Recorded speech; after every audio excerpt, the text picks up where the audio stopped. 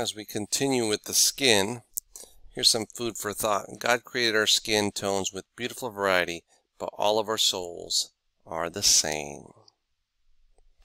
So the global variations in skin color, individuals living in the tropics with intense sunlight have developed darkly pigmented skin. Those in temperature regions are moderately pigmented and can tan, and living near the poles results in very light-skinned individuals who burn easily. So light skin, medium skin, darker skin. Okay. So that's it. That's skin color. Well, let's look at the biology of skin color here. But there's different, we use the Fitzpatrick skin type cell. And basically you've got ivory, beige, light brown, medium brown, dark brown, and very dark brown. No one really has black skin. So when people use the word black, nobody has black skin.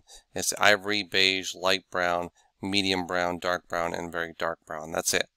So characteristics: pale skin, light or red hair, prone to freckles, burns very easily and rarely tans easily, and you rarely get a tan. It's hard to get a tan because you're just going to burn. Sun protection at the greatest risk of developing skin cancer. So if you have ivory, redhead, and freckles. If you have beige skin, fair skin, like to have light hair, blue or brown eyes. Some have dark hair but still have fair skin, usually burn, gradually tan. Again, their greatest risk of developing skin cancer, so needs to protect the skin. If you have light brown skin, light olive skin with dark hair and brown or green eyes, burns with long exposure to the sun but generally tans quite easily. Should protect themselves in strong sunshine. If you have medium brown skin, brown eyes and dark hair, burns with very lengthy exposure but always tans easily, should protect themselves in strong sunshine. If you're dark brown, naturally brown skin, brown eyes and dark hair, burns only with excessive exposure to the sun, skin easily darkens further.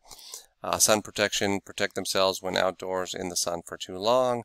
And if you have very dark brown, black skin with dark brown eyes and black hair, burns only with extreme exposure to the sun, skin very easily darkens further, and protect themselves when outdoors in the sun for a long time. So then you see you have this scale right here. The excessive skin exposure, you remember your body's always trying to find homeostatic balance. So when you go into imbalance, that's excessive skin exposure damage the skin, causing clumping of the elastin fibers, that nasty leathery skin, depressing the immune system, and can alter the DNA of skin cells. Therefore, you get skin cancer and a melanoma. A tan is lost when the melanin-containing keratinocytes are shed from the stratum corneum. So all that tan that you worked on during the summer months goes away. But let's not get like this lady here. This is a little, don't ever bathe yourself with baby oil either. Look at this. This is a little excessive. The ultraviolet band of sunlight, specifically UVA and UVB, can cause skin damage. UVA penetrates deeper into the skin than UVB, destroying the collagen. Degrading collagen causes skin to lose elasticity and smoothness, leading to wrinkles, visible signs of aging. UVB is the source of sunburn. UVA is aging. UVB is burning. So A for aging, B for burning. DNA absorbs UVA and UVB, causing mutations that causes melanoma and non-melanoma skin cancers. Use sunscreen and wear sunglasses that protect from UVA and UVB. SPF 50 gives you about 5 hours of protection. And some skin damage may not be visible to the naked eye. Under specialized light, clumping hemoglobin and melanin due to sun exposure are visible. So here she looks great, but under that, this is the skin damage that's occurred already. You can go to your dermatologist and they can run this scan for you. Don't use the filters on TikTok. That's not good enough. Okay. Sun damage, aging, photodamaged skin. Stratum corneum is thick and dehydrated. Skin cells are misshapen and disorganized. Excess melanin causes uneven pigmentation, and collagen and elastin fibers are weak and damaged. That's aging. Young, healthy skin. Stratum corneum is thin and hydrated. New skin cells are healthy and full. Corrected pigment cells distribute melanin evenly, and supportive skin structure is strong and resilient. That's the difference between young and age, older age. If you have freckles and moles, if you look at this, a lot of us have freckles and moles. These are normal, that's normal, that's normal, that's normal. What we don't like is when these freckles and moles start to change color, start to change shape, they grow. So if you've had this mole that's looked the same for 15 years, don't worry about it. But if it starts to look like this, when it has asymmetry, border irregularity, the color changes, and the diameter is more than 1/4 of an inch or 6 millimeter, which is greater than the size of the eraser on your pencil, then we need to start worrying. But here, very symmetrical, same color. Some of you have moles and freckles, don't worry about those. Freckles and moles are local accumulations of melanin.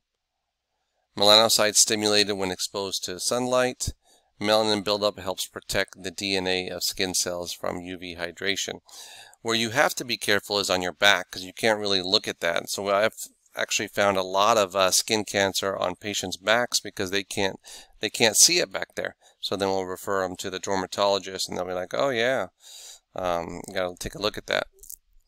So now we go into hair. Hair follicles originate in the epidermis and have many different parts. Hair is produced by the hair bulb, consists of hard, keratinized epithelial cells. Melanocytes provide pigment for hair color. Regions of the hair, you have the shaft, which is the portion of complete keratinization, extends halfway down the portion embedded in the skin.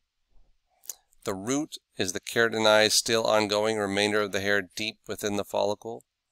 So here's the hair bulb, that's where it originates, okay, in the dermis.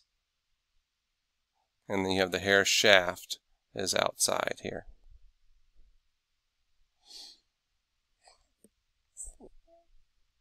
Here's the hair follicle. Dermal and epidermal sheet surround the hair root. You have the erector pili muscle, that's what gives you goosebumps, smooth muscle when you get freaked out. And then you have sebaceous gland, which are white head versus black heads. Okay? And then you have a sweat gland. Here's the hair follicle. The slide shows a cross-section of a hair follicle. Basal cells of the hair matrix in the center differentiate into cells of the inner root sheet. Types of hair. Vellus hair is the body hair of females and children. That's pale and fine. Terminal hair is usually coarser, longer, maybe darker. That's found in your eyebrows, your scalp. Puberty appear in your armpit and pubic regions of both sexes. So that's the difference between vellus hair and terminal hair. On the face, chest, arms, and legs of males, that's terminal hair. It's coarser, darker. Grows in response to androgens, testosterone. Now, homeostatic imbalance. Remember, you're always trying to find a balance. In women who are over hairy, they may have an adrenal gland or ovarian tumor that secretes too many androgens. Also, ladies, if you're too skinny, right? Remember, if you don't have enough body fat, we talked about body fat percentage. If you're under 10%, your body will actually grow more hair to insulate you. So we find that someone that's really skinny, they'll actually be excessively hairy because they're trying to get insulation from the hair as well. So that's a side effect of being too skinny. Hair growth is 2 millimeters per week. Lifespan of hairs. Scalp, 4 years average. You lose about 90 hairs per day. Eyebrows, 3 to 4 months shorter. Okay. Alopecia, going bald. Homeostatic imbalance. The hair thinning can be induced by high fever, surgery, severe emotional trauma, excessive vitamin A, stress, antidepressants, chemotherapy drugs, protein deficiency, and lactation. So when you breastfeed, sometimes you lose hair. Hair can regrow, may be related to male pattern baldness. Alopecia totalis and areata are variations of male pattern baldness. Laser hair removal. Some of you find a Groupon and you're like, oh, this is a good deal. Should I do laser hair removal? Sure. Basically, the hair is trimmed and a cooling gel applied to the area to be treated. In a fraction of the second, pulse red light heats up the hair. The hair becomes detached from its follicle and eventually falls out. So it lasts for a while. The hair follicle is left unable to produce new hair. So there's laser hair removal. Works good. Find that Groupon. Hair transplants, LeBron James. Yes, LeBron. He's done many transplants. Surgical technique that moves individual hair follicles or groups of hair follicles from a donor site, usually the back of the head, to a recipient site. Treats male pattern baldness.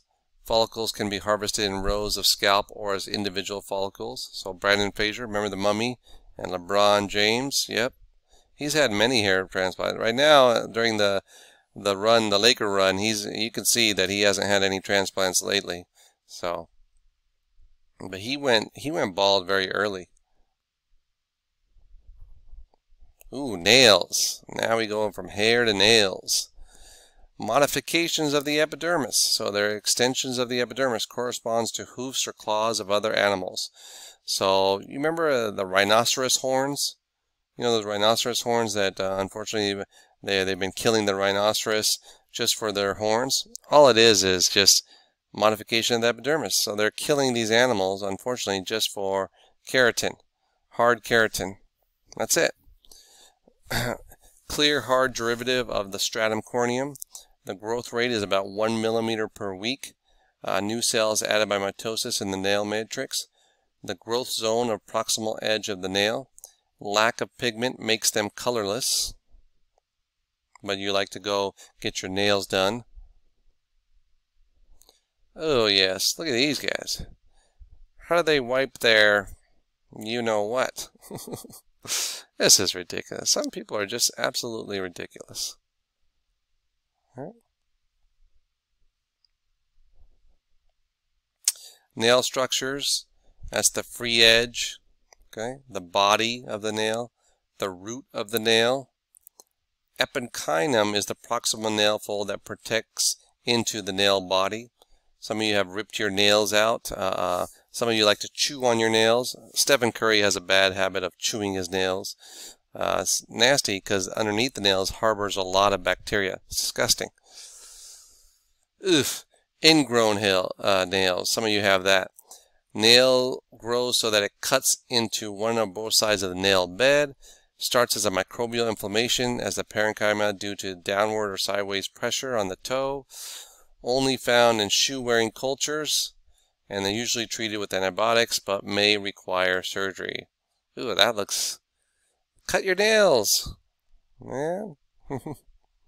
That looks gross. Alright, the nail is the accessory structure of the integumentary system. Again, we talked about moles. Moles range from benign accumulations of melanocytes to melanomas. Skin cancer, induced by UV rays, both natural and tanning beds. The elderly and fair-skinned are the most common. So there's 3 types of skin cancers. There's the basal cell carcinoma, squamous cell carcinoma, and the malignant melanoma. So the most common is called the basal cell carcinoma. It's the least dangerous. It hardly metastasizes. It rises in the stratum basale and invades the dermis. The next is squamous cell carcinoma. Arises from the granulocytes of the stratum spinosum. Can metastasize to lymph nodes and can be very lethal. The worst is the melanoma. Most deadly, but only 5% of cases, so it's not that common to have melanoma. Arises from the melanocytes of the existing mole. Metastasizes quickly and often fatal if not treated quickly. Squamous cell carcinoma presents here as a lesion in the individual's nose. Remember the A, B, C, D, E of skin cancer detection? If you find any asymmetry, if the border is irregular, if the color is brown on one side, red on another side, if the diameter is more than 6 millimeters or a fourth of an inch, and is it evolving? Here's the new, before it just used to be A, B, C, D, now they added the E. Is it evolving? Was it this size and then all of a sudden is it this size in 6 months? Is it changing size? That's the key right there. You've heard of vitiligo. My dad actually had vitiligo. Individuals with vitiligo experience depigmentation that results in lighter colored patches of skin. Nothing to worry about. This doesn't affect your health at all. It's just that unfortunately, you know, your immune system again is a haywire, and it actually experienced depigmentation. So eccrine glands, eccrine glands are coil glands in the dermis that release sweat. Okay, so these are sweat glands, aka eccrine glands. Aging, generally skin, especially on the face and hands, starts to display the first notable signs of aging as it loses its elasticity over time. You've seen that TikTok or that Facebook meme where this gentleman is dating someone that's Asian, and they said 5 years from now. So the Asian girl she looks the exact same 5-10 years, and the guy that she's dating, he's like constantly aging. So Asians are blessed because they do have that nice collagen and elastin, and they have a very slow aging process. So good job. Eczema. Eczema is a common skin disorder that presents as red, flaky skin. Okay. Acne. I'm sure you've experienced acne in your lifetime, especially during puberty. Acne is a result of overproductive sebaceous glands, which leads to formation of blackheads and inflammation of the skin. Next year, the FDA has approved a very new acne medicine that controls the hormone levels in your skin. So usually, acne is breakout due to imbalance in hormone levels. This is why I was telling you that sometimes women that have severe acne, they'll be put on orthotricycline, which is birth control, because it gives you a steady state of estrogen and progesterone. But this new topical treatment that's been approved by the FDA will control your hormone levels on the skin level with less side effects. So look for that in the months to come. Now burns are very serious. When you go into healthcare, you're going to have to deal with burns, and we use the calculating system. It's called the rule of nines. So if you look at the head, that's 9% of your body. Your trunk is 36% of your body. Your genitalia is 1%. Your lower limbs are 18%. And your upper limbs are 9% each. So that's how you calculate burns in your body. So let's do a little math problem here. So let's say a patient comes in with burns to the entire right upper extremity, burns to the entire left lower extremity, and burns to the posterior aspect of the head and neck. So what percent is burned? So go ahead and calculate that. Again, burns entire right upper extremity, entire left upper extremity, and burn only to the posterior side of the head and neck. So tell me what percent the patient has burns. That's a good quiz question. Burns, unfortunately, are the leading cause of accidental death. Death primarily from fluid loss, infection, and toxic effects of eschar, which is dead tissue. The difference in burns: you have first-degree burns, which are partial thickness burns, that where only the epidermis, painful, redness, slight edema, sunburn, usually localized. You can put ice on first-degree burns because it is painful. Second-degree burns, partial thickness burn. The epidermis and part of the dermis comes off.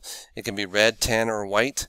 Very, very painful. Blisters occur because it gets a separation of the epidermis and the dermis.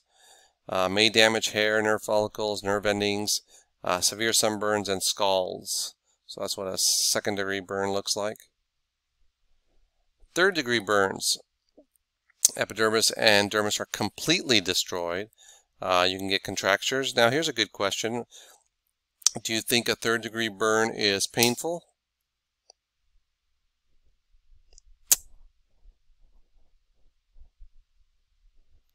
And so there is the breakdown again of the burns.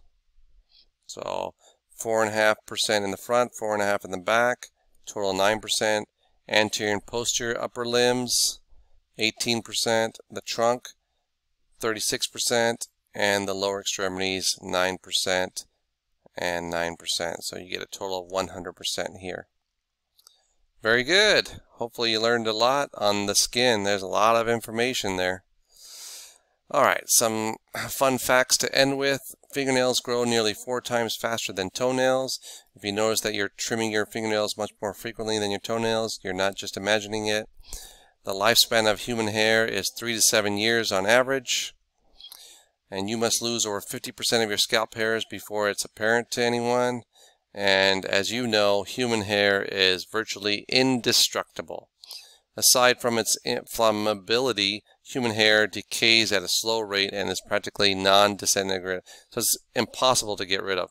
If you ever wondered how your clogs your pipes so quick, consider this: hair cannot be destroyed by cold, change of climate, water, or other natural forces, and is resistant to many kinds of acids and corrosive chemicals. So that liquid Drano that you dump in there, really, it doesn't really do anything to the hair. It just pushes it down further in the pipe. Okay, there you go. The end.